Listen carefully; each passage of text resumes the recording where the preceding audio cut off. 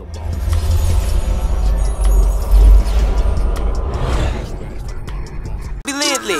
a unique hustle. Check it. It's a unique hustle. It's your boy ECO, and I'm here with the lovely, amazing official Miss Jamaica. What's going on? Nothing. You know, Madeo, we're going. I want y'all to stop what you're doing right now. Go like, subscribe, follow us on all social media platforms. And when I mean all, I mean your Facebook, Instagram, TikTok, Snapchat, Trends, you name it, we're on it. Just Google Boss Talk Podcast 101 and it will all pop up, guarantee you. But if you want to see all of our visuals, you got to hop on over to our YouTube channel. That's where you'll see all our visuals. And we thank you for the subscriptions, but we would love you for the memberships. Go ahead and join our memberships. That's how you get to see all exclusive content. Because let me tell you, he has some stuff over there right now that he hasn't even released yet. And it's been in there for a little bit. So if y'all want to go see these interviews, y'all got to definitely sign up for our membership. How you can find that membership link is under each and every video, including this one. In the description section, you'll see a link say join our membership today. Thank you in advance, and we love you. Wow, man, check it, man. We got a guy here today. Listen, man, this guy family, man. Listen, hey, man, we in Dallas, Texas, man, and how cool is it that we get to sit down with my guy, 6'3", a.k.a. Dorrough Music. Hey. I done switched it up now. It's 6'3", a.k.a. Dorrough Music is in the building. Yes, sir. What's going on, man? I'm good, man. How you doing, man? I'm good, man. Man, I gotta say it, man. Like, man, you one of them guys that I get excited about when I get to interview you, because I know the history of the city, man, everything that went on to where the music just, you know, pivoted at, you know, platinum. You're a platinum artist, you know what I'm saying? So, man, hey, 15 years? Yeah. 15-year anniversary for the Ice Cream Paint Job? And the first album. And the first album. You know Stop playing, man. Congratulations, man. I appreciate it, man. You know, I'm trying to be on my LeBron James right now. I'm trying to, it's all about that longevity, you know? Man. Still putting up numbers, you know? Yeah. Wow. So that's where I'm at with it. It can never be old. That song, when anybody you mention into, oh yeah, I know that song. I remember that song. That's a classic for sure. That's what the guys just said when they was here. As soon as I said Dorrough, they said Ice Cream Paint Job. And they were from LA, yeah. So that's crazy, man. Shout out to LA, man. Shout out to LA. Yeah, they broke. That's what he said. That's exactly what he said. California really showed love with that, along with a few other records, Get Big, Wired to the T. They was really, you know what I'm saying, showing a lot of love and really embraced me, you know, out there. So anybody that be coming from that West Coast, man, I just be having a special love for them, because I know how much support they gave me. And then obviously over the last 10, 15 years, I've been living back and forth. So I really understand that LA culture, that Cali culture. So I love hearing that. Wow. What makes a city like Cali embrace an artist that's not from out there? Is it when you do a certain song, is it the beat that you use that's more like their style of beat, or what is it? It's the combination of everything. It's like that's part of it. You know, their tempo. You know, we on different tempos, which was kind of hard. It was kind of hard for me to understand at first how I blew up in California, because being a Texas artist at that time and even now, just musically, the tempo is already different. So it's different sounds everywhere across the country, across the world. But it's a big distinguishing tempo difference between Texas and Cali. And what I mean by that is just what people are accustomed to. You know, people are accustomed to a certain BPM and tempo out there on the West Coast, and vice versa out here in Texas, that's completely different. So that's part of it. And then, you know, it's just the sound. And then, you know, one thing that it was things that are similar between Texas and California too, like car culture. You know, the car cultures are different, but car culture is a big thing in both Texas and California. So when that song came out and the visuals and stuff came out, they really, you know, gravitated towards that part as well. And then, you know, I think the rest was just, you know, it being a breath of fresh air, you know, at the same time. And and with that song, you didn't mean to do that, but the songs after that, since you found it out, do you actually like purposely, you know, look at those things when you're making a song? So yeah, I actually I do a lot of different things. I already was one of the artists even back then that I liked it rapping on up-tempo beats as well as slower beats. So I used to experiment on that anyway on my mixtape. So I was already kind of doing that. So but yeah, I do sometimes have a mindset of when I'm making projects and music, like, you know, I ain't been out to the West Coast a while. I get with my producers, or either my producers out here or my producers out there, and I just be in the mindset of, you know what, I need to make something that I know Cali gonna rock with. You know what I'm saying? They're gonna naturally vibe to, but I'm gonna still be who I am and be me. But I know what they like and what they feel. So sometimes, I do that because your fan base is out there. You don't want to disappoint them. Nah, for sure. You know, you want to keep them rocking. For sure. Man, I know life happens, bro, and I know you lost your father.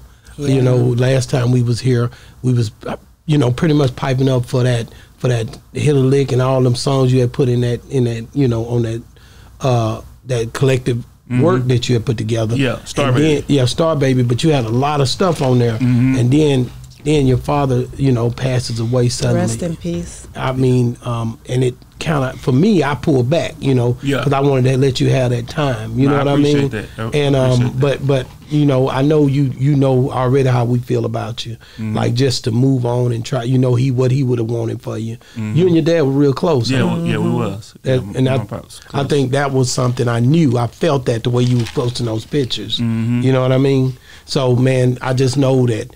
You and I both know what he would have wanted and the way that he would have wanted things. So that I know that even drives you more. You know what I'm saying? For sure. And I think that's heavy, right? Yeah. What helped you over that hump? Man, it was a lot of things.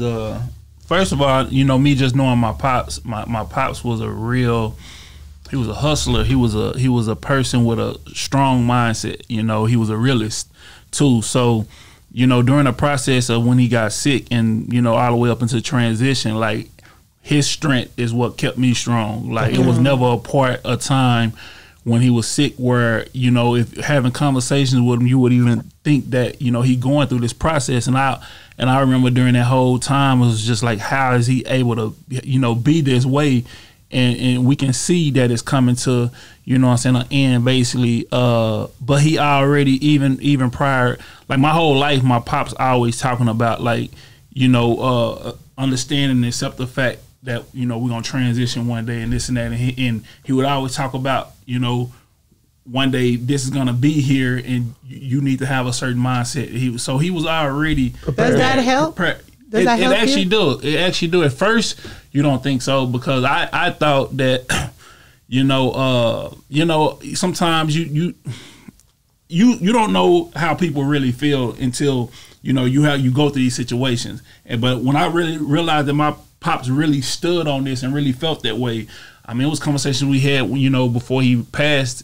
Him just talking about him getting ready to pass and how he wanted me to carry it, and he having this in a strong voice and a strong spirit. And me, it's hard. I'm almost about to break down, but at the same time, seeing him strong for real, and I could tell it wasn't masking. It was just like he really liked this, and that helps a lot, So with me, it was my first time ever going through something like that with somebody so close. Obviously, I've lost people before, but nobody's really closer than your parents if y'all were close. You know what I'm saying? For and sure. the reason why I ask you that because I think I've been doing that for the past, I want to say 6 or 7 years. I've been telling my kids, I said, baby, I do the same thing. Tomorrow is not promised. I always do that. And the reason why I do it, not just to say it like that, meaning, and really try to implement that in their head, because I've had a friend who, her son, when he lost his first close person, which was his grandparent, he actually like had a mental breakdown, like really affected him to a point where he couldn't function for a while. And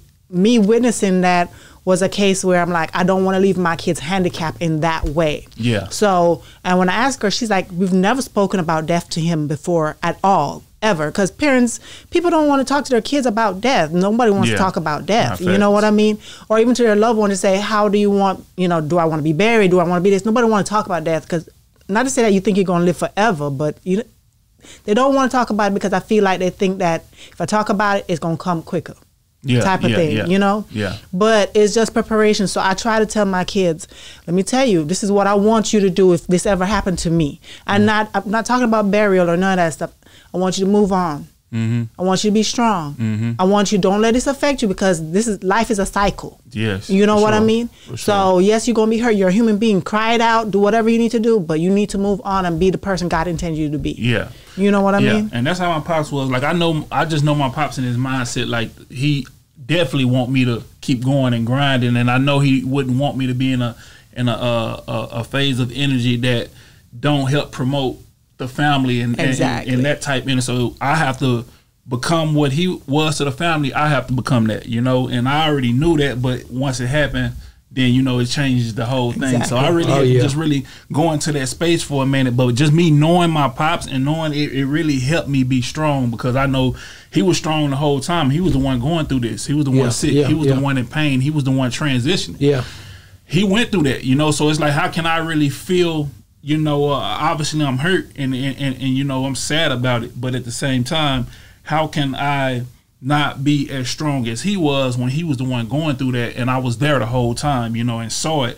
So that helped me actually be strong through the process and be strong for the family, and just knowing my pop's mindset, knowing that he would want me to be strong, and he was strong at the same time.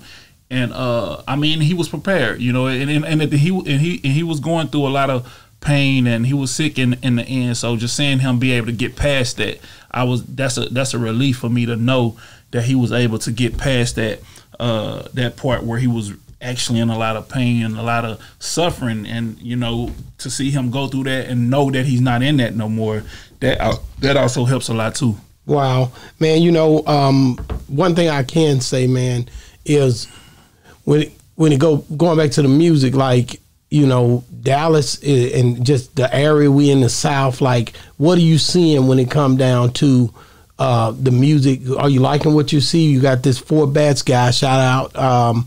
You got Big X, you got D Baby, and the new. I'm talking about the newer wave people. Yeah. That Mexican OT, like, you got these guys, these new people, man. So it's like, what do you think about the way that the music is moving when it comes to the newer type music? I think it's a lot of good artists out there. You know, I think Four Bats is more R&B, right? Yeah, I guess you can put that in R&B. But, you know, some of those names you name, I think it's a lot of good artists out there with good flows. They bring in some newness to the game. Some of them are bringing. I like what Big X and Mexican OT doing when it comes to being Texas representatives. You know what I'm saying, and bringing that energy and doing the thing own way. The Four Bats, I've heard a couple songs, few songs. He's real new. He real new. So I heard Kanye shouted him out. I saw him. So he in a good space. I just haven't heard enough yet to really be able to like dissect that. But so far so good. Like the music sound good, and I'm a music person first. I like the way stuff sounds. So right now I'm seeing it good. Like, you know, people making good music. You making good music and you got good character. Like you cool with me. Like I'm on it. I just, like I said, I just look at those as the newer wave guys. You know, am I right on that? Yeah. Is it anybody else? Did I leave anybody out? From Dallas, I mean, just from Texas. Just Texas. You got OT, you got X the Plug, you got Four Bats. That's on that wave. I mean, it's a lot of people in that space, but I think they're more on the mainstream. They're on the mainstream space. That's from here, yeah. So yeah, I think I hit it because I be trying. You know, I'm old, so I'm trying to make sure I don't just miss nothing. You know, like niggas say that nigga old, he don't know. You know what I'm saying? Yeah. I want to make sure I stay in the know, or either find out through somebody. You know what I mean? Yeah. So I think like when I think about you and the move and the way that you move, how important is it for a person, and you'll know this, like to get that big song, like to have that big song? I don't think Big X got that gigantic song right now. Yeah. I don't think Mexican OT got that gigantic song, that platinum hit. Am I right? Nah, you right, and that's their next move. You know, they're everybody do it differently. You know what I'm saying? They're in a space to where that's the only thing they need to do, or that's something to check off the list. They're in a space to where if and when they create that big song, it's gonna be huge. You know, so yeah, but you know, that's kind of a that's kind of a thing though. You know, it depends on what type. Some artists may not ever have those type of records, but they could have still have a great career, long career, or even bigger career. You know, so that's all in the structure of how you are as a songwriter and an artist itself. So, you know, but yeah, they definitely in the space. So the Four Bats, he's having them type of records. The way he's looking like he's headed that way. Yeah, he's having those type of records. You know, OT and X the Plug, they're more in that mid lane to where it's more of them just being consistent, dropping stuff and being about the culture and how they move and this and that. And definitely they should be trying to check off that off the box that off the check that off the list of making a big record. because that's all they would need to get into that super duper mainstream space. And I don't like to use the word mainstream. I'm just saying, like, in that space that you're talking about. Yeah. But at the end of the day, man, they there in their own way, and they, you know, they being who they are. So that's really actually more important. You get into that space being who you are, doing what you're doing, and not trying to force that. You get what I'm saying? Yeah, because you know there are levels. Like when you look at from Travis Scott to whether it be Beyonce them or whether it be Megan, there are levels. Post Malone, Drake. We know that there are levels. That's all I'm saying. All these great artists, yeah, they the dopest artists, and they young and they coming with it. But I'm just saying, you can't ignore the levels. Yeah. Right? Am I right? Nah, facts. You can't. You know. But at the thing about levels is that's almost a decision between you as an artist and you and your team of how far you want to take it too. Okay. You know, because you can be at a level, and if you consciously want to get to that next level, you can do it. You know what I'm saying? But it take a lot to do that. Some artists are capable of doing that, some ain't, and some don't necessarily try to do that, and some shouldn't do that. It's really more about being the character and who you are more so than anything. And if you can fit that in, because you don't ever want to go up to that next level not being who you are. Because you can that'll actually happen, and it won't be as comfortable. It won't be as fun, even if you having success to the outside world. So I think when it comes to like the big extra plugs and OTs, it is more about them being comfortable with who they are, and if they look at the next level as a next level, then they should be trying to get there the way that they are and expanding on who they are. Then, you know, because sometimes you have situations like that where people come force it. You know, which can happen, but sometimes in the long run, that's not the best way to do it. Yeah. So, you know, I think collectively though, I think they are doing some good stuff collectively for sure. Wow, I really, really, really love to hear Big X music, bro. I can listen to it all day. That nigga really, he got a nice flow, his nice flow, voice, his nice cadence, and he pick his beats right. He know how to pick music. You know what I mean? That big nigga be jamming. Like, ain't no, hands down, one of the coldest big niggas around, and the big niggas should be proud. You know what I'm saying? Facts. He definitely, you know, putting on for that space for sure. What are you doing with this? You got a new weed strand? So the weed a legal weed strand, and how do you? Is it in Oklahoma? So talk to me. We got to go back to the 15-year anniversary of Ice Cream Paint Job. Okay. So this is a whole rollout. This whole anniversary is a rollout. You know, it's not just, you know, about the song. It's about it'll turn into a world itself. So what I got now, shout out to RogueShop.com, man. Shout out to Rogue Shop, company that I partner with. I have always wanted to create a marijuana strain. It's not an easy thing to do because we're doing it for real. We're not just white labeling some tree that's already out and then saying it's this. Now we have to really grow it. We had to, you know, grow it out in Oregon. You know what I'm saying? Right now we're growing it out in Oregon, and then, you know, we got the shop is in Wisconsin, and then we got farm out here in Midland, Odessa, you know what I'm saying, and Oklahoma. So we kind of everywhere with it, but the main farm is coming from Oregon. Wow. And we transporting everywhere, but we're doing two different things. You know, we're doing we're in the process of creating the THC strain, and we got the THCA strain. The THC strain is the legal side, and is how we're able to sell it worldwide. You get what I'm saying? Wow. And it's an Ice Cream Paint Job strain. So the name of this actual strain, I like the name. I saw that. It's Ice Cream Paint Job, and it's on fire. And then on top of that, it's coming off the heels of this anniversary. So we for to roll this out. You know, March 22nd is actually when we actually rolling it out. Yeah. And how excited is that? How excited are you about it? It's super excited because after we created the strain and created the labeling and you know, came up with the concept and everything of how we market it, I actually decided to make a song for it. Wow, that's hard. And the song is actually Ice Cream Paint Job Part 2. I was wondering. Really? I was wondering. Does it sound like the first one? So I got with Diddy Norm and Too Much. Too Much is who originally made the Ice Cream Paint Job beat. Okay. You know, and Diddy Norm, most of my production in general come from them too. You know what I'm saying? And then my Cali producer, I got 4 main producers: Diddy Norm, Too Much, Q Smith, and Goddammit Dupree. Goddammit Dupree is my LA producer. Those the 4. I mean, I do some production with everybody when it comes to me, but for the main part, if I drop a project if I was to drop 10 projects, 80% of that production will come from them 4 producers. So with that being said, I got too much and Diginorm together to create a 2024 version of That's hard. the Ice Cream Paint Job. So the beat sound. Are you nervous about this? Because when you come behind a song like Ice Cream Paint Job, people gonna have some big expectations, man. Facts. Did you even think about that? Yeah, I thought about that for sure. See, this is what I'm doing with it, and this is what I did. Like, you never try and compete with classic. You know, you don't try and beat it. You don't try and outdo it. You know, you actually kind of compliment it. So, for instance, this track is a different flow. You know, I come with a whole different flow on this track. You know, I changed the tempo of it. I sped it up a little bit. I made it a sound. It's a little darker, but it sounds like the beat, but it's a little darker.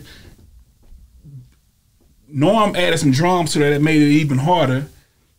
And the way I'm on it, I'm killing it. You get what I'm saying? Okay. But I don't try and recreate nothing on this song. And the Ice Cream Paint Job, obviously the original song is about cars.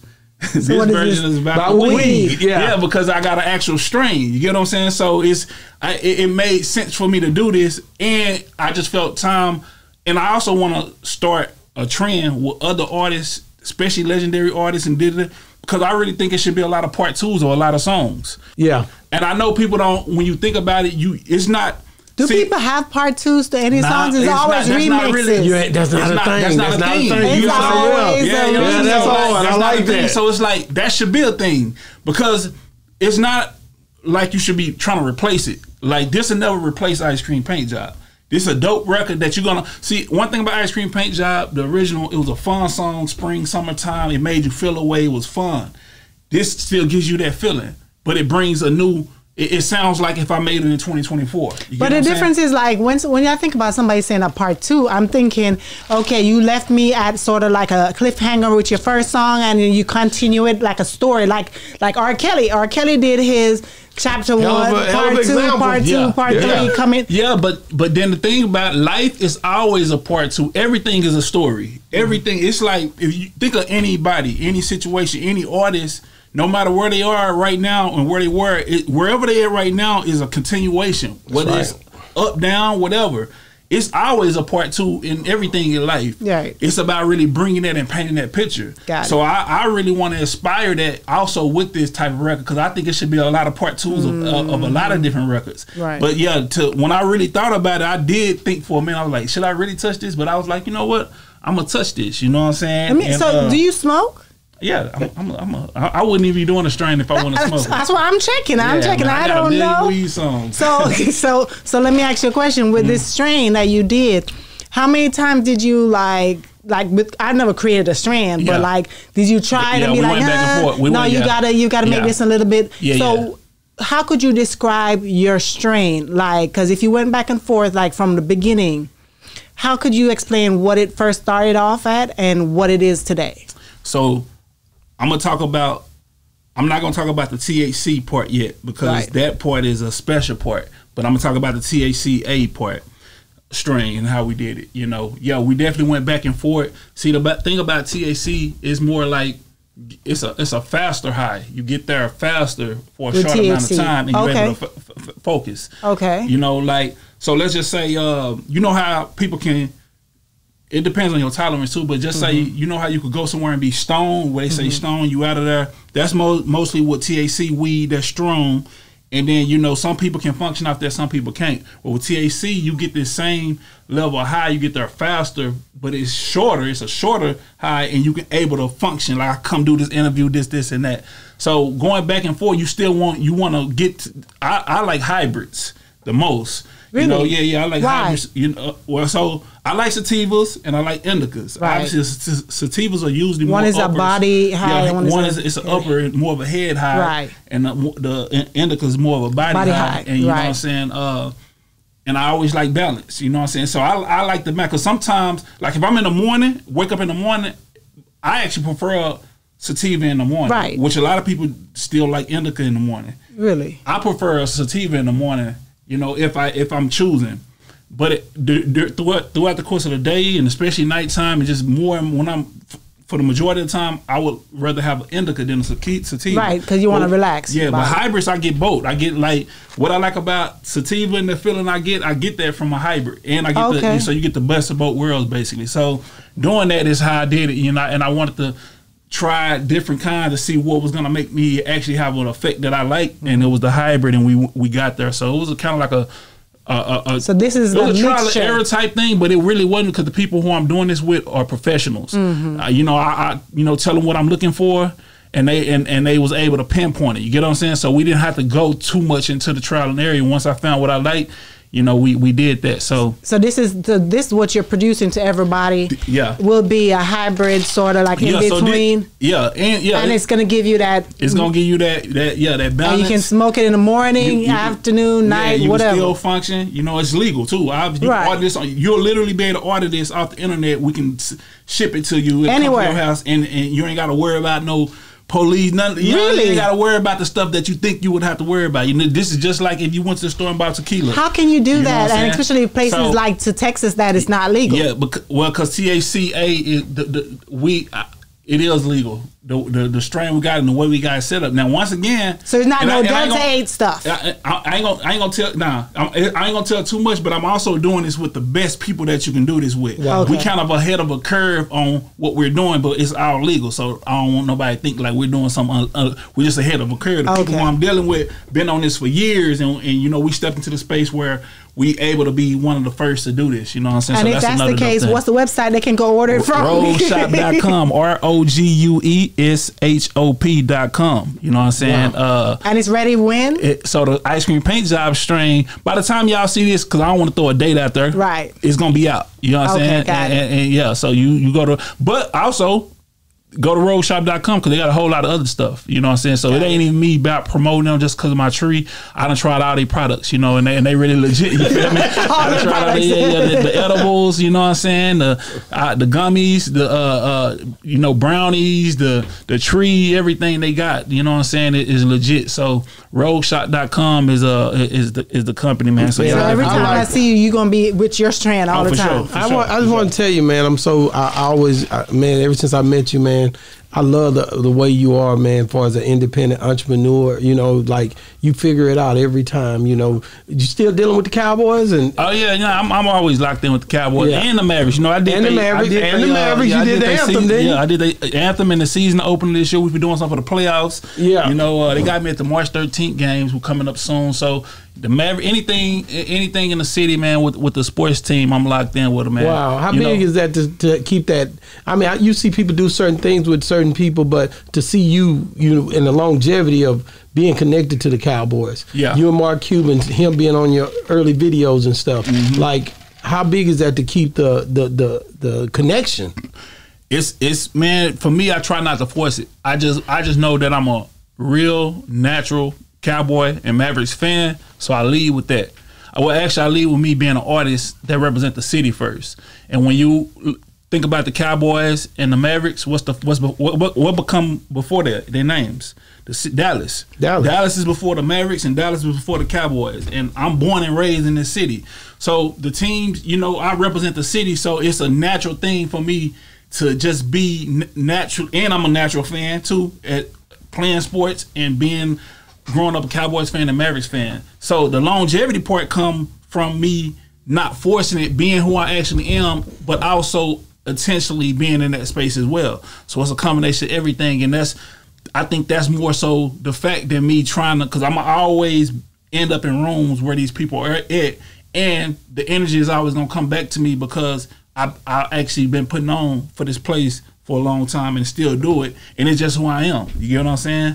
Like, it's just who I am. My son named Dallas. You get what I'm saying? So, you know what I'm saying? So, like, it's just, I think the combination of all that is how I do the longevity and how the longevity do with them, because it's real. You know what I'm saying? Like, if it was a person that was meant to do this for the city, I've come to find out that that's who I am, you know? So, wow. That part, I want to ask you about, like, when I had Kiki on here, he talked about, we talked about Snoop Dogg. When Snoop Dogg came out, and this was a while back, but he did come out and he was talking about how the streamer wasn't paying like it should. And look, he had a different take on it, because one thing he said was the fact that we didn't understand, because we don't understand the streaming, but he was like, we don't understand how cassettes was made. We didn't understand how the records was made. But he still say that there's benefits to having this music today, because when you roll it out, you get to go do shows, you get to go do a lot of stuff if you roll it out correctly. So it's the same for Kiki. It was he feels like it's the same thing. And he right about that. So you agree with that as well? 100%. You know, like you got to figure it out. It's right? about figuring it out and balancing it out. You know, correct. Streaming. You know, somebody stream your song, whether they versus them buying your song or buying off a CD. That may be, you might have made less money from that particular transition, but streaming allows it to instantly go worldwide. You get what I'm saying? So it gives you another chance in other areas to make more money than you would make in the CD area. So it balances out, but you have to be the person and the artist and have the team to put yourself in a position to do that. You figure it out, like you say, and you really gotta. That's why you really have to do this from a state of being passionate about the music. If you making good product and you really putting the work in, it just always pay off, you know. So as an artist, instead of trying to get scared when new trends come and this and that, you just got to focus on making music that you love and people love, and you're gonna get in those positions to where you'll be able to balance out them other areas that you may was unsure about. Because Snoop is a hell of a marketer himself. He probably market better than anybody. If he wanted to do music, he can throw that out and still he gonna blow it no matter what. I think when somebody like Snoop is saying that, I think he's really fighting for the artist. I think in his own way, he's doing that more so for other people, not necessarily himself. I don't think Snoop is in a space where he's looking at this and he's really upset about, oh, I'm supposed to get this much. But I think, you know, he knows people around him are feeling that way, and he's in a high spot. So he's kind of saying that outward to look out for other artists and newer artists, and whether he's right or wrong about it, that's his intention. I feel like when he's saying stuff like that, but Lil Kiki is actually 100% right about how, you know, his perspective of it. I gotta ask you about, and you don't have to answer this, or you can be truthful, or you can lie about it if you want to. Did you get those Trump shoes? Nah, I ain't got them. The gold with the T. But you know what? What you got some? They looked clean. Would you buy some? Them hoes was clean. I probably, it ain't got nothing to do with Trump and politics. I probably just wouldn't buy them because it's just a lot of shoes I wouldn't buy that I like. But if he sent them to me or somebody sent them from the team, oh yeah, I would rock them. And if Joe Biden dropped some shoes that I like, I'll rock them. So I don't really go into the space of like just not liking something because everybody don't like it. And then, man, I'm not that type of person. Like. But at the same time, you know, unless I really feel that way. Now, if I really feel that way and something happened that really, then yeah, I'm just not rocking with you because I ain't rocking with you. But if I'm just looking at the shoe value of it, like those shoes, they want like $400 for them. I mean, that ain't that bad. That ain't bad. That ain't bad at all. And he had them for $4. Like if his team gifted me those shoes, I would be lying if I said I wouldn't take them. You know what I'm saying? Like, but am I gonna go buy them? More than likely, probably not. But even when you're talking about his shoes, you know, for some reason, what I think about with that shoe, I know that he designed it for us. Yeah. What does that look for right there? I mean, but you know what? This is why I see people talk about this. This the thing that people. This is what Trump made people do respect about him. This is what he did do. He ain't never tried to hide what people want him to hide or other people will hide. He come out and he will say that he did that. Like if he say he gonna do something to get the black vote, at least Trump will go out and say I'm doing this to get the black vote. Now that part, so that's the part. You're right. He didn't make that for the people that normally fight with him. We all know that. But Trump plays on his celebrity. He's been a celebrity before he was a president. So he got a different angle of approaching his team or whatever. But you're right. They definitely did that for that reason. Yeah. They definitely did that for reason. Now, so that's why I say, like, I'm just not a person where I'm lighthearted when it comes to it. I just don't get emotionally tired over politics like that because it's a never-ending cycle if you do. You'll never like one side all the way. People I've seen terrible stuff that Joe Biden and the team done. I've seen terrible stuff that Trump did. I've seen great things that came from both ends in different ways. So I'm just never going to tie myself to that. It can be whoever the president in my mind is, I'm going to have to survive anyway. You know what I'm saying? It can be benefits for one side, whatever, but you don't know what it's gonna be. You get what I'm saying? So I don't really get into that side of politics where people get so passionate about it. I laugh at it. I think it's funny. I think when Trump do unintentionally racist stuff or intentionally racist, I think they both funny because I would never let that hurt me anyway. Yeah. Just like if I see a racist out there, as long as he don't put his hands on me. I've been in a situation where I've seen somebody be racist and I genuinely thought it was funny. Not because I think racism is funny. It's just that seeing somebody really passionate or mad sometimes humors me because I don't feel that way. Yeah, it don't even so it's like it don't matter. You trying to make me mad by saying some words is more hilarious than it is angering to me. You know what I'm saying? So I'm just that type of person. And it makes them more angry when you do that. It makes them more angry. So when I see Trump doing some stuff like that and he's catering, I think that's funny in his own way, even if he's intentionally doing it or unintentionally doing it.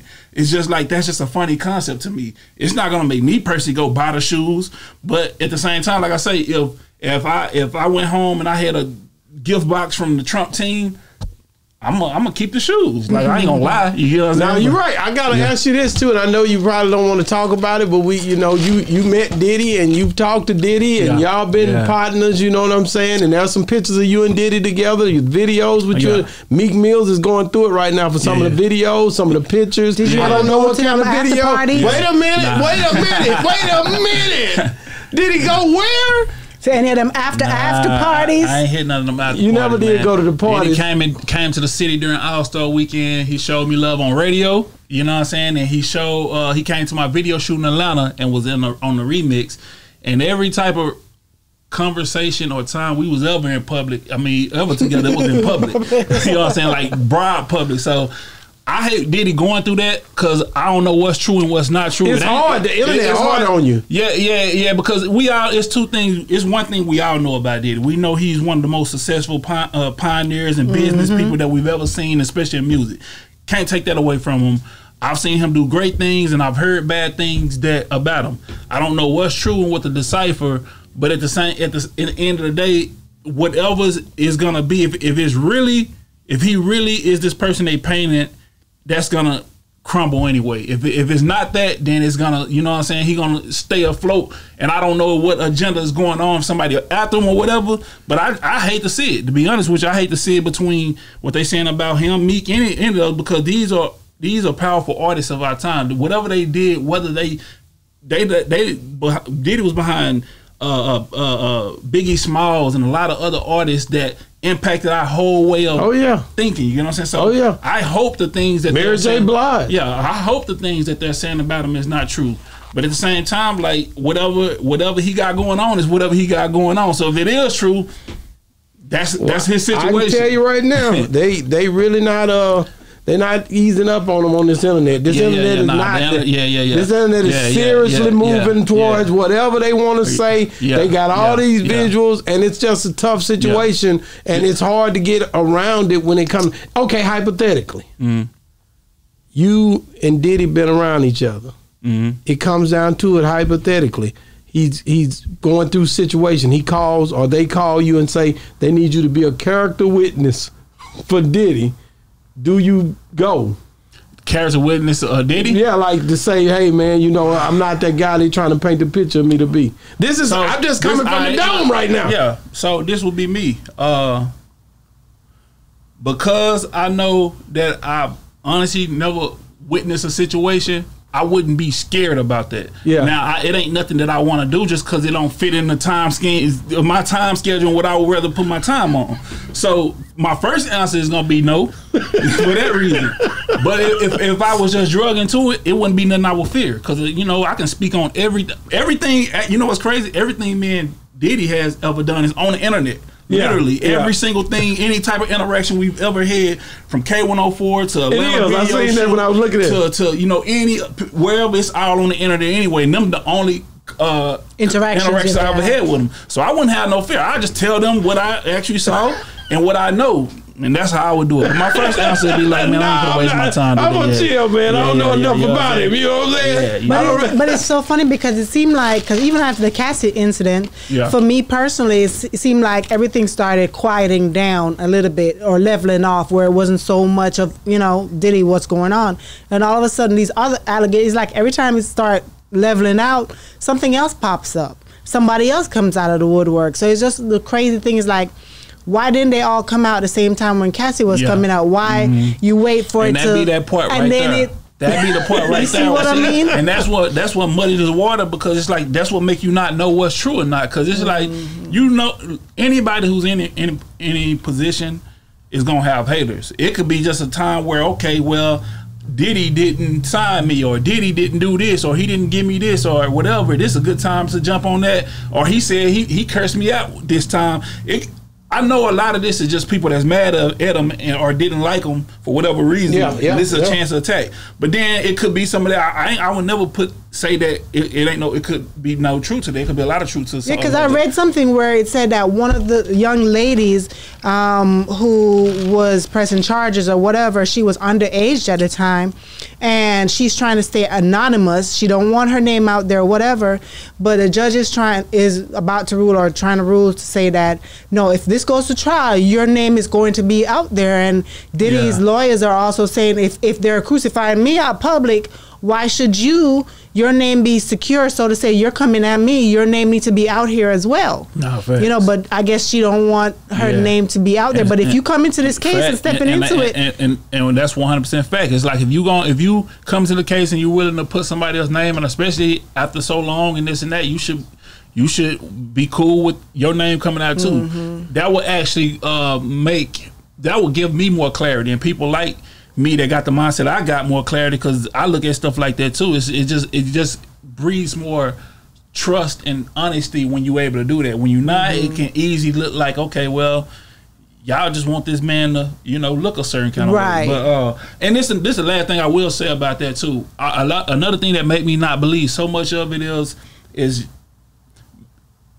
me being a public figure and being in the space of public, you really can't hide much. And I know Diddy is on a whole nother level. Right. So some of the stuff they say, man, it's no way these things could happen without it coming out in real time. Just because of what people move in these spaces, and it's always other people, it's always cameras, this and that. Some of the stuff I've heard just sound crazy, because it's like, okay, if that really happened, that would have came out in that instant. No, but back then there was social media and stuff wasn't a point. They're speaking a lot of stuff back then. Yeah, that's what they are talking about. A lot of stuff they're speaking on recent stuff too. Like I've just heard a lot of crazy stuff. So it's like, it's one of them things where you can't. Some of it may be this, some of it be that. So we just gonna see how it play out. Yeah, I keep hearing about the old stuff, and I'm like, that's why they're coming out with all these old stuff. Yeah, but then you being a public figure, how many times in the past have you, a girl came to you and talked to you or whatever? You'd be like, okay, let me see your ID before I even talk to you. Yeah. How many guys actually do that? But some of these females come in looking older than their age. Facts. I just got good discernment. I never had an issue like that, and I was in a lot of spaces where things like that could have been the case. It was situations where if she even looked it like she wasn't that, we wouldn't even let them be around. But having a good team and people around me, I always had people around me who have the same discernment I have or more. So that's kind of part of it. And then I was never like a loose cannon. I know what you're talking about. You know what I'm saying? I'm always mindful of everything. Right. So navigating, and I've avoided those situations for those reasons alone. And that's how you cannot beat the internet. My boy Shannon Sharpe from Club Shay Shay, he come out, this morning, he had his green on. He wasn't bothering nobody, Yeah. I mean, listen, man. Listen, all I'm asking is, man, is it a thing where, okay, Shannon Sharpe wore makeup one time, okay? And I like Shannon Sharpe. I love the show. When you say makeup, you mean like on the show or just in general? On the show where they made him up and it looked so weird, the makeup. You know how they put like the makeup. It was just the makeup. He even said it. He came out and did a show and said it was too much makeup. Damn, they got me wrong. Like a male makeup. Makeup. Then he's at the game with this his stylist who is who's definitely from the LGBTQ, then he's now he gets out the truck and I don't know who taking the picture of him, but he's is Shannon Sharpe trolling? Or is this? Man, you understand? I can't really. You understand? Is it? I'm asking both of y'all. Or is it just something naturally just happening because he just had the biggest interview in. No, there's no other interview. You think he's trying to stay relevant? There is no other interview on YouTube that is more popular than the Cat Williams. No other one has ever streamed that high. He passed up Joe Rogan, who had 59 million. He's at 60 million now, and still going. Yeah. So you're saying that he's trying to stay relevant. He's trying to keep doing stuff. Is that what you're trying to say? I'm asking. Like, nah, you know what I'm saying? Yeah, I'm just asking. If that is happening, he is for that case. He dope, man. I don't know, they just catch him in bad angle, bro. Like, that's what I said. Because he just got out the car. Like that last video I saw. I mean, that's kind of trolling on the other end. Like, I saw what they saw, but it wasn't like it looked like somebody just came out with the camera and just caught him like that. And he like showing off his muscles and so stuff. So he gonna have on fitted stuff, yeah, so right? I don't really look at that. And that's what I said earlier. I think, but they make it sound like, oh, no man gonna be caught standing like that, even on the fly. And I'm like, what are you talking about? Anybody can be caught like that. Anybody can be caught like that. I remember I got caught up. You remember when you had my leg and. Yeah, things got a little difficult for me. And they put it out there look at him. The thing too is, like, if you take a video of anything, you can freeze frame it at any point and make anything look like anything. Right. You know what I'm saying? And when you steady talking and moving, it's so easy to do that. So like when I don't pay attention to stuff like that too, because it's like. You got people that just trying to make content for the internet, and they know what people gonna react to. I think that video of him, that at least that particular one, I think that was more of that. You know what I'm saying? I mean, I wouldn't want to get caught in that type of light. It was funny, but it's just like I don't know.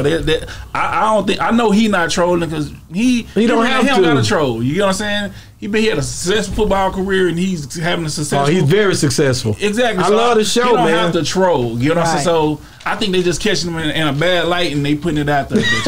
But then again, that's what be happening too. Like it seems like when you start having that high level of success, people just try and do that. So he may be just going through that phase where he got to get past it because. It looked like they just attacking. I don't know why people mad at Shannon Sharpe. No, but even before the Cat Williams, he did a video. I remember because I think this was the first time I ever seen him because I never really just saw look at Shannon Sharpe stuff. Yeah. But I saw this reel where he was in his kitchen with some food, but he had his dog in his hand. Oh yeah. See what I'm saying? And everybody, everybody was in the comments talking about that. I'm not cool with the like mail bags and the purses and stuff like that. I don't knock people for doing it, but that ain't my type of style anyway.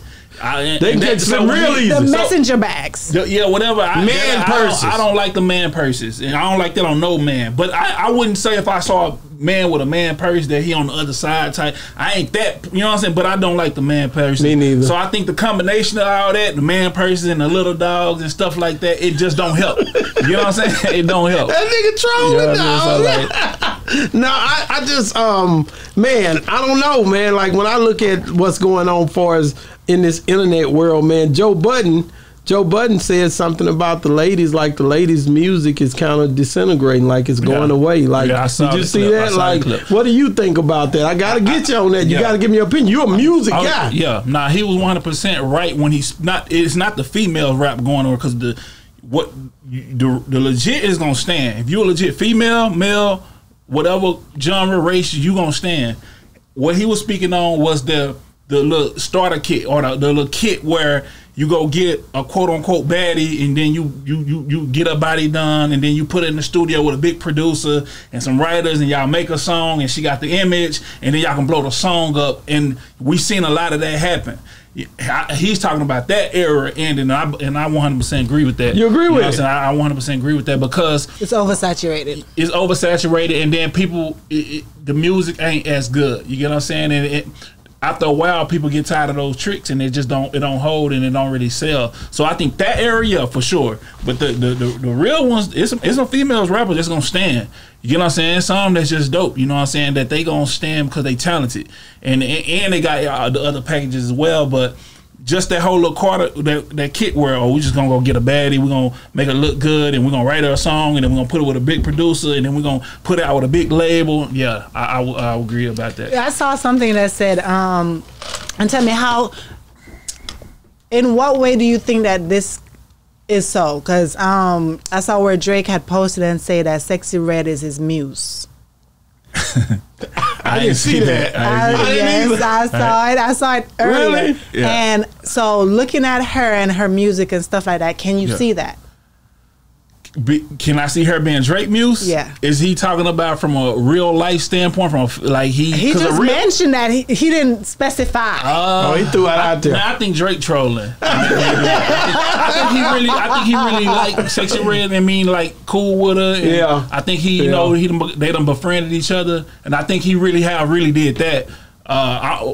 Her being his muse for real, I think he trolling. You know what I think? I think he know that would.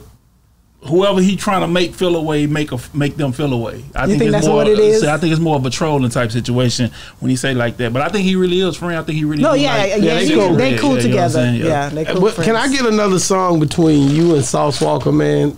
Can you please get with Sauce Walka? Yeah, man, Sauce Walka, get with Dorrough. Y'all give me I want about 5-6 songs, man. Yeah, I got another one for Sauce to hop on too. Our chemistry was crazy. I like that song. Yeah, but I like Sauce too. I like the way he rap. He talking about something. I like Sauce because of not just even about the way he rap, which I like as well, but he also one of the ones that rep. He rep Texas. He like me. He like us. Yeah, exactly. He rep Texas. He rep Houston. He love Dallas. He support Texas, and he done support a lot of people from Dallas as well. So that's the combination of those two things why chemistry really came across. Because when we did that record, it was flawless.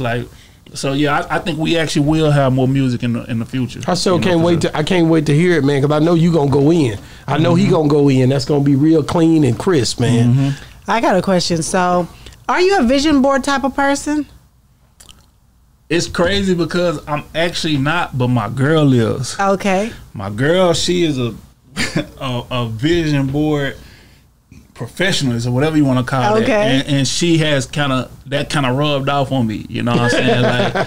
So I start seeing the benefits of doing stuff like that. But now I'm I do the same thing in my own way. Right. I accomplish that same goal in my own way. Most of the time, I set my goals in my mind and I really stick with them. I do write stuff down. Don't get me wrong. I write stuff down, but the vision board and writing it out and doing that, I'm just not coming into that space because of my shorty, man. So but I respect it. Because sometimes people, when you just have it in your mind, it can be overclouded by other stuff that happens on a daily basis or whatever. But when you actually have it on a board that you can see it every day, you walk past it. There's no way you can, Facts. The reason why it's a good thing you mentioned your shorty.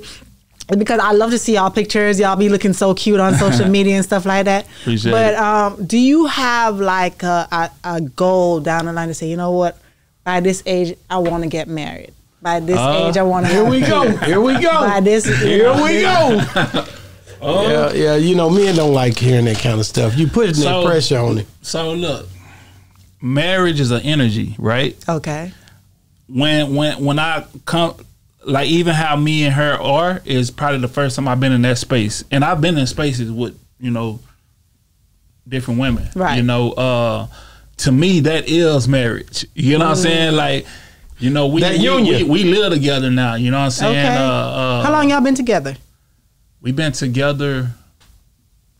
Don't get it wrong now. She might have seen it. We've been knowing each other since 2019. So we've been knowing each other for 5 years. Okay. We've been in the space how we been for the last year. Okay. You know what I'm saying? But we've been knowing each other for a minute. Okay. Yeah. That boy there, man, you don't know how you almost got him still. You know what I'm saying? You almost got him. He answered it how you almost got that nigga, man. He don't want to let the cat out of the bag. That's can I get a song from you and Boosie, man? I'm just going to ask you, bro. I'm going out to Atlanta next week. I went to Boosie crib last year when he hit I remember. Boosie Gone Wild. And I had we were supposed to get in and get some work done, but I didn't stay out there long enough. He told me whenever I ready to work, just pull up to the crib because he got the studio there. And I know that if I pull up, we're going to get it done. So that's kind of on me. It's just I need to get that done because I got records everywhere, and I do got a folder where this folder, this literally called Boosie. It's records I do where I can hear Boosie on, and then you know what I'm saying. So I just got to go pull up on them, and I'm gonna make that a priority at some point for sure. Can we get? I'm going back in. Can we get Baby on the new ice cream paint job part 2, smoking and hanging out and having a good time? I called Baby the other day. I said we got to bring the car back because you know the original car was Baby car, yeah, you know and he what I'm still saying? got it. I say for the visual, we got to bring that back, which we're getting ready to shoot soon. So that just reminded me to follow up to see if we're gonna do that or not. But yeah, for sure, you know, Baby don't smoke, so I doubt he be in there, you know. But I think he'll be dope for the visual for sure. Can He can be in there hanging out. He ain't gotta be smoking. Let me go in again. Can Dorrough get some more artists from Texas and do something to where you could just basically have a round of applause for all these different artists, whether it be East Texas, whether it be Houston, whether it be San Antonio, whether it be, you know what I'm saying? Yeah. Can you put something together like that for me, man? I'm working on Star Baby 2. That's what Star Baby 2 is. It's Star Baby 2. 1 was that in its own way, but now Star Baby 2 is exactly what you just said. So it's really me putting together, you know, the city and the people I like from the city and the people I like from the state on this project, and we bringing, you know, the Dallas Boogie sound back. That's hard. You know what I'm saying? And we in that space right now. So one of my projects that I'm working on is literally that, and that's all I can really say. Can we get the road to come go back to Grambling Prairie View? Yeah. Do something down there. Walk us back through the history of who we. Yeah, nigga, I'm real fly, nigga. I feel you. Walk us all the way through documentary style. Let us know pretty much how he became 6'3". I got a song called PV Colors. I ain't released yet. You know what I'm saying? I don't know what project it's gonna come out on, but it's definitely on the 6'3" project. That's hard. And that would allow me to go in this space whenever I release this song, because I'm obviously have to shoot the video down there in some way in that vicinity, and then I can implement that. Do you think that song would be good enough? Because you know your song, I haven't heard it yet. That would be good enough to be even like a PV anthem. Oh, for sure, 1,000%. I made it to be that. Yeah. And you know, when I dropped Get Big that year, that was literally the PV anthem. They literally every year they do the hey Cash, what's that called? Every year, you know, when they had an anthem, they step to at the hump days, it'd be a song. Oh, the PV Shuffle. So they do a PV Shuffle every year, and they pick a song, and that be the song every year. Wow. So when I did Get Big, that was literally that song, and it was something else they used too. And I made Walk That Walk and Holly Berry and Ice Cream, all that stuff was in that mix too. So this is specifically for that reason. So yeah. I'm glad you said Holly Berry. Before you get off here, explain to me what the controversy was with Holly Berry. Man, you just brought it up. I'm gonna just short term it. I'm gonna put it in short because it's tell the truth. I don't want to hear what you told them other niggas. Tell me the truth. I mean, the short. This is boss talk. The short point, and I'm gonna speak on it now, just because Sexy Red just sampled this song. She just what? Yesterday, she just put out something on Instagram, and she said new music coming. And she just sampled Holly Berry, the original. Let's go. Tell me, give me the breakdown. Yeah. I got time. This is all it was, man. Shout out to Superstars from Killeen. We was at PV. I was popping at PV, probably the hottest artist at PV, had a lot of motion. He approached me to get on the song. We made the song at PV, and we blew it up at PV, and then I took it, he had it going in Killeen, I took it to Dallas and blew it up. I was doing a lot of shows at the time because I had Walk That Walk. Walk That Walk was not as big as it became. It was still in the early form, but I was doing a lot of shows, getting booked all over Texas. So I took it to Dallas, Houston, and I was doing a lot of shows everywhere. We blew the song up. It got huge. It ended up hitting the radio. It ended up being the biggest song in Texas, Louisiana, Kansas, Oklahoma, this whole little region. Right while was that, Hurricane Chris team, his label was looking for him a new single. It was like, it's time to put out a new single. They went to Playing Skills to get a beat from him. Playing Skills had just did a situation with Superstar. You know what I'm saying? Playing Skills told Hurricane Chris label that, hey, I got a record that actually, you know, he'll be good on. You know what I'm saying? He should hop on this. So he had hopped on a remix they made. And they now when they did the remix, they just made a version. It was them on there. And they tried to take me off of it. and I'm the one that blew the song up. When the word got out, you had the Definition DJs at the time. The Definition DJs was who I funneled the song through to blow it up. They was a big part of this song blowing up. When they heard that it was a remix coming out without Dorrough on it, they was like, "We not playing it. Fuck it, we not playing this song." It didn't get played and it died down and it just completely disappeared. So Hurricane Chris now, but when that thing Playing Skills went to him, was like, we should sell this song to Hurricane Chris. So they sold the song to Hurricane Chris. I didn't sign off on it. They ended up doing a deal. And long story short, after that happened, where I'm at, Superstar did his own situation with Playing Skills, and I didn't sign the Playing Skills. Wow. I stayed my own artist. So they pulled me off the song, and then they sold it to Hurricane Chris, and then they blew it up. And he did it with his label. I still was on the paperwork. So I still got the publishing and still stayed a part of it, but I didn't fight it because I had a whole lot of other stuff going on. Now, this wasn't necessarily Hurricane Chris doing this. It was just his camp and his team. It wasn't like Hurricane Chris said, I want to do this. They was aware of a big song, and that's how that song ended up. The mainstream world know the version of Hurricane Chris, but it was already a mainstream hit in the southwest part of the country, southeast part of the country, and that's what happened with that record. Wow. But this was before, right after that, in the midst of that happening, my other song was taken off, which was Walk That Walk. You know, it blew up. So I was doing that. This is pre-Ice Cream Paint Job. This ain't even came out yet. So I had my own success, and I wanted to be my own. I didn't want to sign the Playing Skills. Shout out to them. Shout out to Playing Skills. It didn't have nothing to do with them. I just wanted to have my own situation and be my own artist. Didn't make sense for me to do the deal, and that's where it went left. And a lot of stuff happened like that. Now, that's the short version. That's the short version. Did you and Hurricane Chris ever speak or talk? Yeah. Nah, so we beefed for a little minute. Oh, y'all beefed. It's old school now. Yeah, we beefed because it was just misunderstandings on different sides. But we ended up like seeing each other some years later in L.A. We squashed it.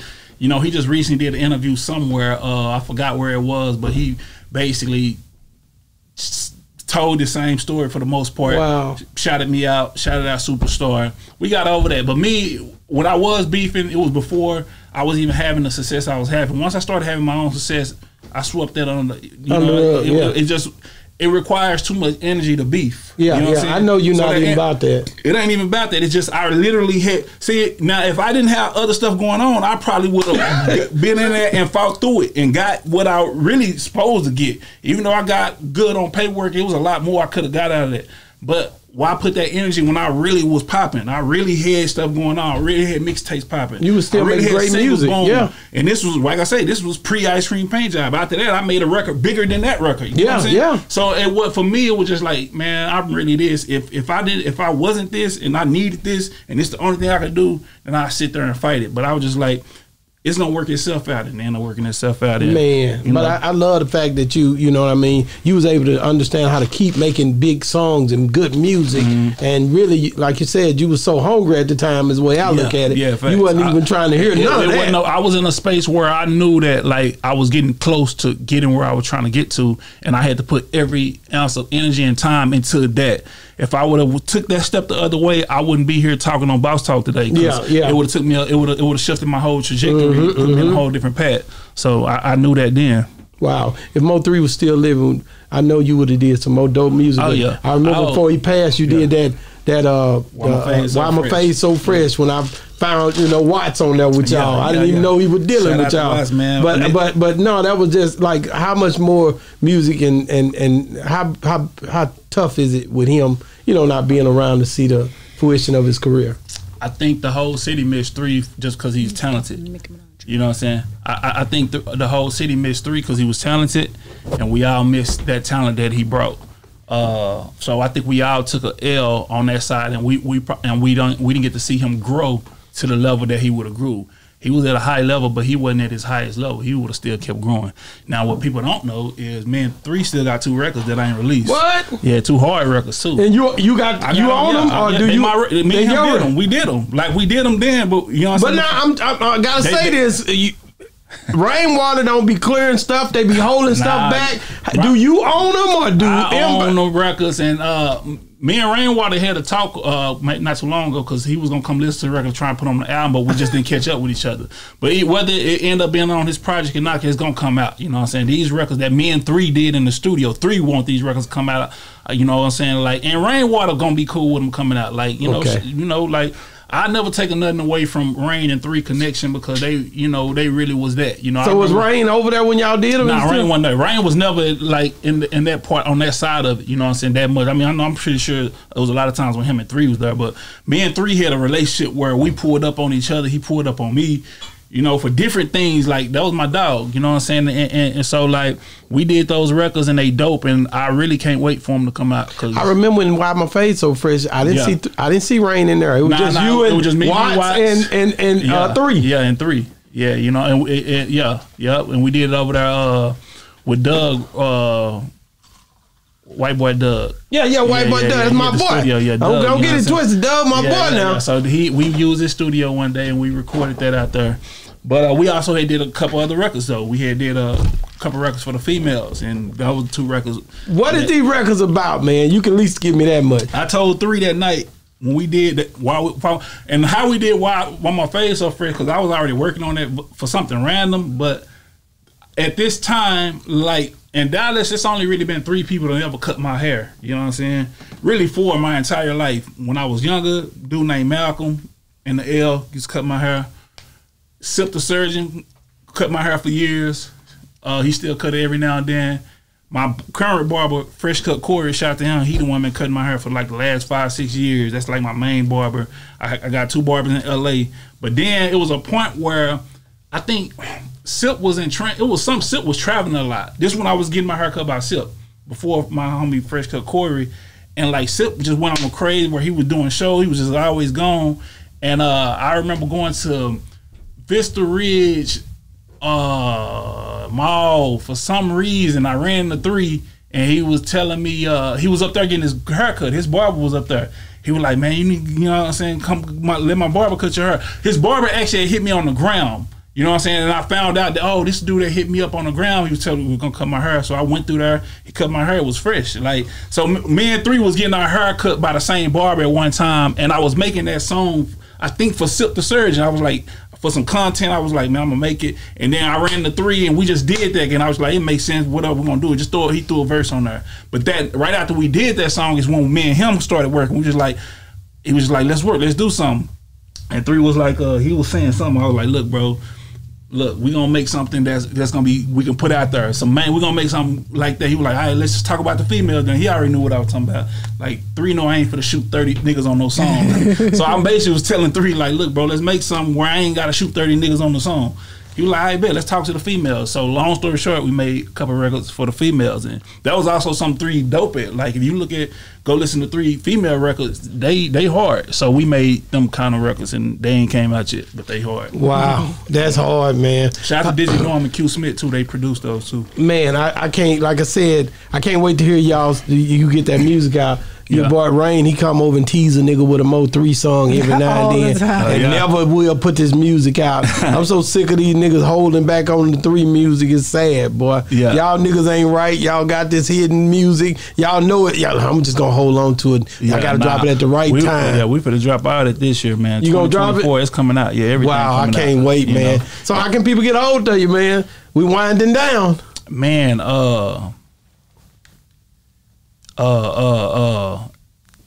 Instagram 6'3", you know 6'3". Yeah, SIX3. Type in Dorrough either way. Instagram and Twitter is all I'm on. And go check out my YouTube, Dorrough Music. But I'm only on Twitter and Instagram. I'm the only 2 places. You know, I got the Snapchat now. That no be threads. On that. Threads, I got that too, but I ain't really on it like I need to be. You feel me? So I would just say the Instagram. You know what I'm saying is the main way to get to me. Okay, so Dorrough, I know you are like entrepreneur, I want to say, of the year. Trying to be for sure. Yeah, because you always into different avenues of stuff, right? Dallas Cowboys, Mavericks, not a weed strand. What other business are you venturing off into? Tell me about it. So one of my next ventures that I'm happy to be venturing in and already in the process of it is actually left field. You're gonna catch people off guard, but I actually have a pest control company. Wow, why pest control? Something like that. So a year ago at the crib, it was a situation where like summertime came and we started having bugs and stuff, and like Texas, some Texas weather, and like it got bad, and I remember how urgent I was to get rid of that problem. I was ready to spend that money fast, like. It was bothering, my little ones, my people, my family, they come up, it would bother people and it would bother me. And I remember how urgent it made me get that done. You know how sometimes something can linger around and if it ain't that urgent. You don't want that to grow. Yeah, I remember just getting that done, looking up a company, getting it done, spending that money fast, right? And taking care of that problem. And then I want to say like a month or two after that, I was approached by a company randomly about some, because I had already been inquiring business to get into, stuff that's going to make sense. And then to learn about stuff I didn't know about. Right. But anyway, I was approached by a business. I was actually approached. And, when they presented this to me, it instantly clicked. Because I remember, it's you always want to find something where, if it's a problem. It's relatable to you. Yeah, relatable to you. And people always want to fix and solve problems. So when Trapping USA came about, and I saw, they profiled and what they was about, and I remember how quick I was in a dilemma, and how quick I spent some money to get rid of a problem. I was like, this would be a good venture to go into as far as a business. So I tested it out and started working with them, and it was just that, like we wanted to get rid of these, problems. So when I got into the business, we created it. It was already rolling, and we started having the success. So he had this business before. Yeah, so the company was already there. Okay. It'd been there for like 10 years. It'd been there and for that's 10 so years. crazy with a name and then you being in music. Exactly. I'm like, that's why I was like. They approached me because they based out of, Dallas, Fort Worth. They was fan of who I am and aware of who I am. And they want they want to expand out on what they're doing. They trying to get their word out about their company. And the first thing that just hit my mind was, like, man, a month ago, I was having this issue with bugs and stuff like that, and I really wanted to get rid of it fast, and I paid that money and got it done.